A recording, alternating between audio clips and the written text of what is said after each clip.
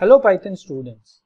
In last lecture we saw operators and expressions. We will continue from there and see some more different types of operators.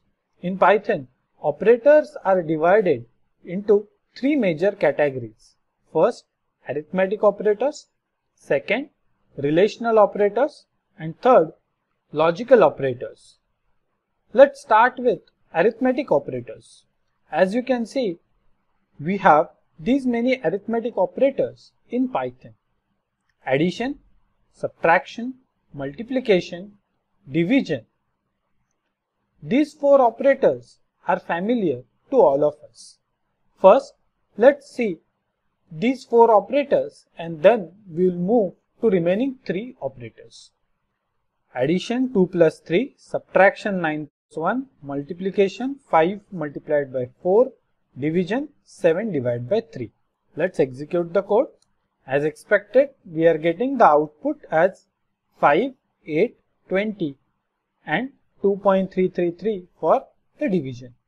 Now we will focus on remaining three operators. Out of that, the first one is called floor division. This particular operator looks similar to division operator, but instead of one forward slash, we have two forward slash in floor division operator.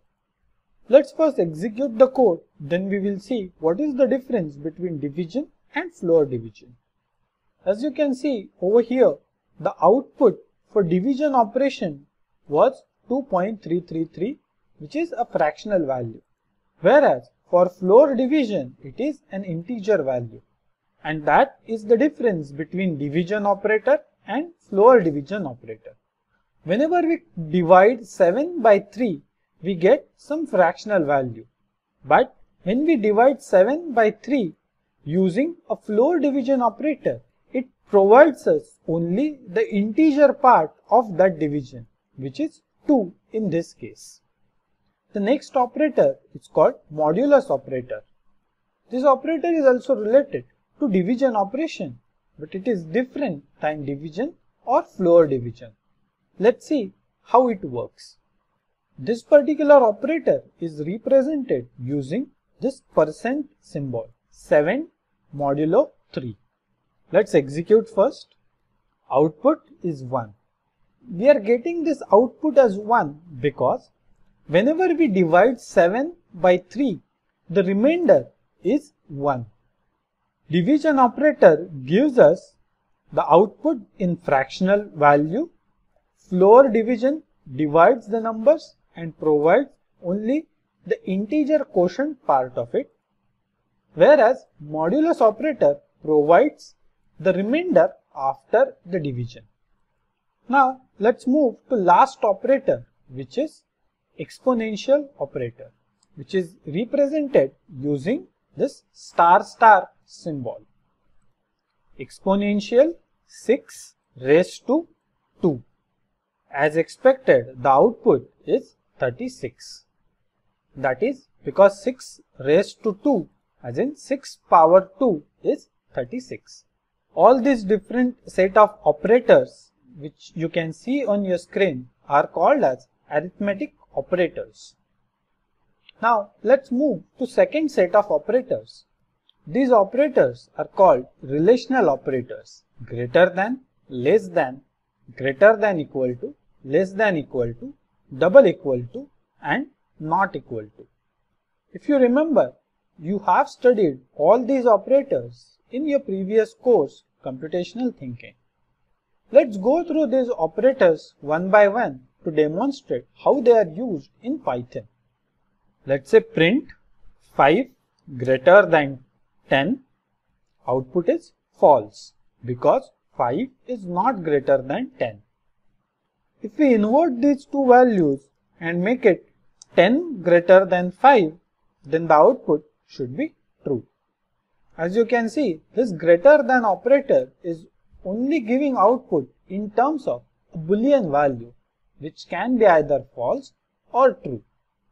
Let's execute the same code by changing the operator from greater than to less than. Now 5 is less than 10.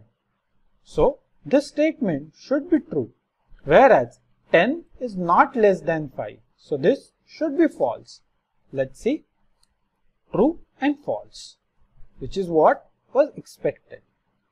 Now the next operator is greater than equal to. Now let's see what is the difference between greater than and greater than equal to. Let's make it 5 greater than 5 and 5 greater than equal to 5. Let's execute and see the difference. In first case, 5 is not greater than 5 because they are equal. That's why the output is false. Whereas in second case, 5 is greater than equal to 5. In this case, the greater than part may not be true, but this equal part is true, because of which output we are getting as true.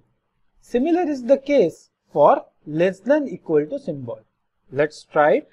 Less than equal to. Let's execute.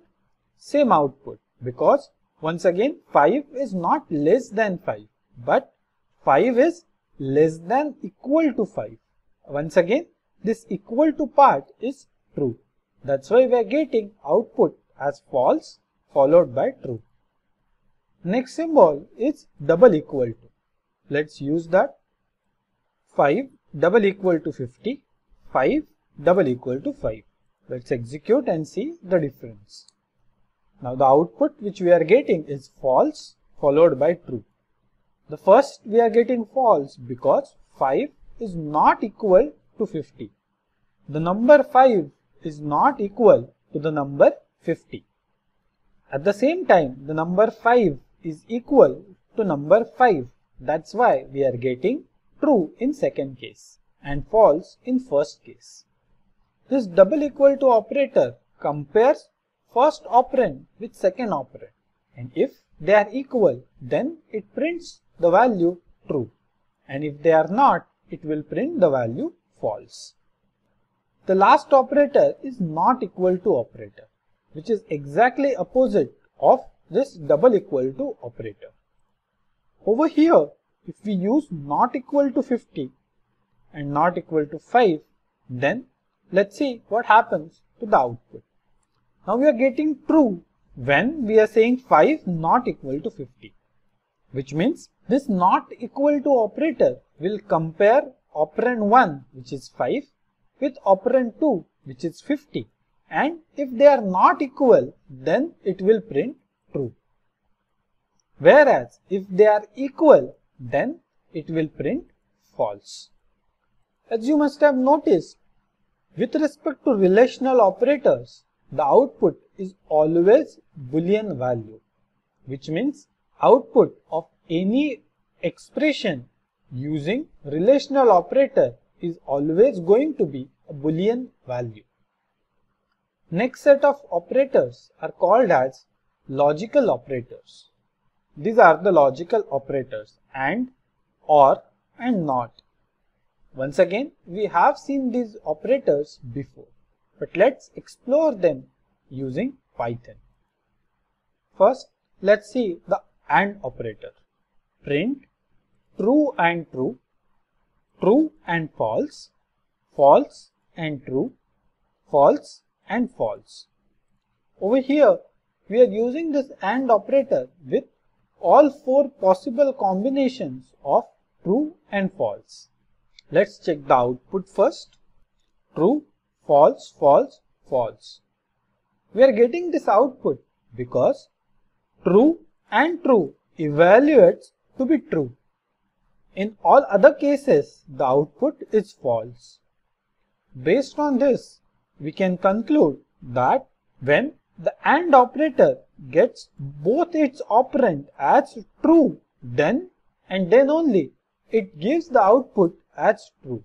In all other cases, the output is false. Now let's replace the AND operator with OR and see the difference in the output. Let's execute first. True, true, true, and last is false. Now, in case of OR operator, expects at least one of its operand to be true. If that's the case, the output is true. Otherwise, the output will be false. Hence, in first case, both operands are true, so output is true. The first operand is true. In third case, the second operand is true. That's why in both these cases as well, the output is true. Whereas for last case, both the operands are false. As we cannot find even a single true on either side of OR operator, the output is false. Now let's see the last operator, which is NOT operator. Let's execute this code. Output is false followed by true. NOT of true is false, whereas NOT of false is true, which means this NOT operator simply inverts the Boolean value from true to false and from false to true. But you must have observed one difference in these two print statements. In first print statement, I have used NOT followed by a bracket inside which I have used a Boolean value true. Whereas in second print statement, I have used NOT operators followed by false directly without using any parenthesis. Still, we are getting the expected output, which means the NOT operator can be used either with brackets or without brackets. Still, we get the expected output. Thank you for watching this lecture. Happy learning.